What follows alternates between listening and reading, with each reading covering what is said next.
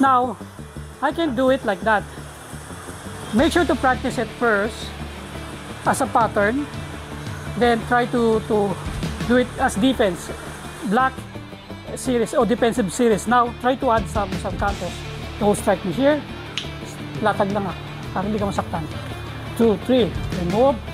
1. Footwork that you should practice is lutang, which I'm gonna push. Jab, jabbing toss. Now I'm using my live hand. This will be tapping in the back. Then he hits me again. So, another boxing here. 1, 2. Then switch. Easily slide it.